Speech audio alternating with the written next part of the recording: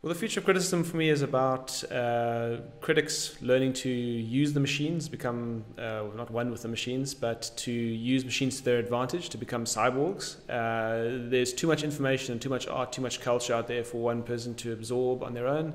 We need to use technology to cultivate a network of people and of machines that can help us to find the next great artist and to decide on where to find art.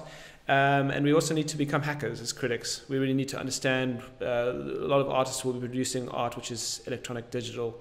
They will be producing art using code. If we don't have any understanding of code, we won't be able to criticize their work. We won't be able to decide and judge for ourselves what's valuable and what's not valuable.